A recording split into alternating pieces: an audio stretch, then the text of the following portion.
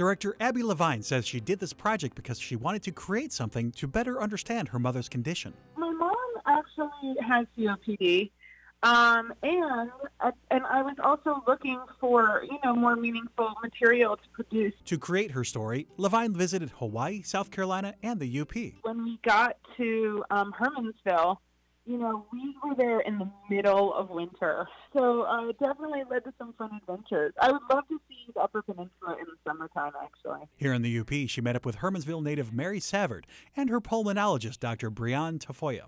Dr. Tafoya says the production company approached her based on how she treats her patients. I got involved in the project through meeting the regional drug representatives that come around, and I think they liked my approach to treatment of COPD, and it kind of paralleled their approach to treatment of COPD. Dr. Tafoya says she was surprised at the complexity of the production process. They, were here in our office for a few hours, but they were in town, I think, for several days at least, kind of filming around and getting to know my patient Mary. She also says she is happy the production was created because the condition impacts people in all walks of life. One of the main reasons for doing this project, which is that COPD is often associated with cigarette smoking, so it doesn't always evoke the same compassion, empathy, or attention really as other diseases. Through completing the production, Levine says she better understands what her mother goes through every day. Now that I've seen it and we're promoting it and putting it out there, I think it's a really important message that patients take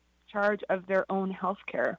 And I'm really proud of it. To see the production online, visit UpperMichiganSource.com. In Iron Mountain, I'm David Jackson for TV6 News.